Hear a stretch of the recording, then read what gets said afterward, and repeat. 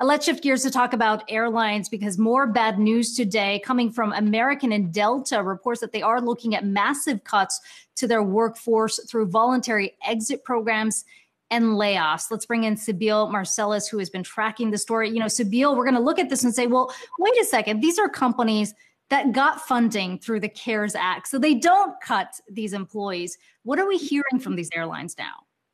Right. So a major condition of getting those $25 billion was that these airlines wouldn't lay off workers until September 30th.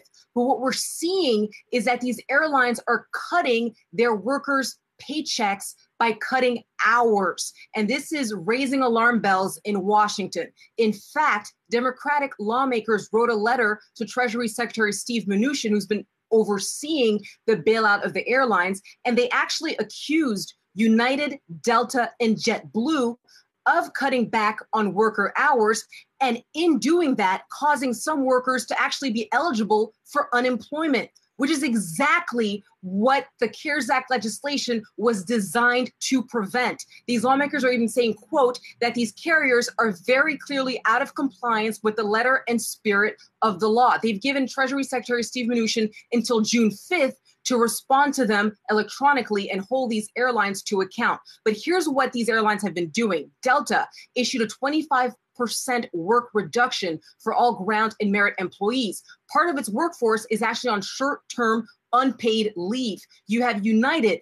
They have their employees working 4 days a week, with the fifth day being counted as unpaid time off. And on top of that, these airlines are pressuring, but they're calling it volunteering, their employees to have buyouts or retire early because they're trying to reduce their payrolls. So there's a lot of concern about once September 30th comes around, are they just going to have a massive layoff? But we're seeing that they're not even waiting till then to announce their intentions to lay off more workers.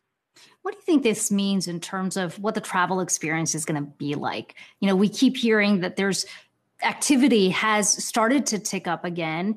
And yet you have to wonder, if you look at where things were pre-COVID, if we're going to have these kind of cuts, they're just not going to return to the kind of activity we were used to seeing.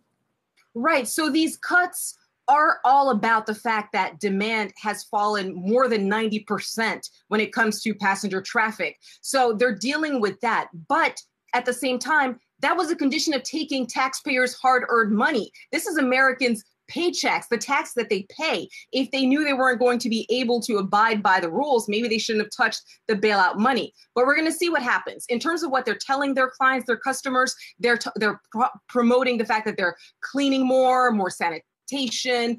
Delta, for example, is saying that they're keeping the middle seat empty.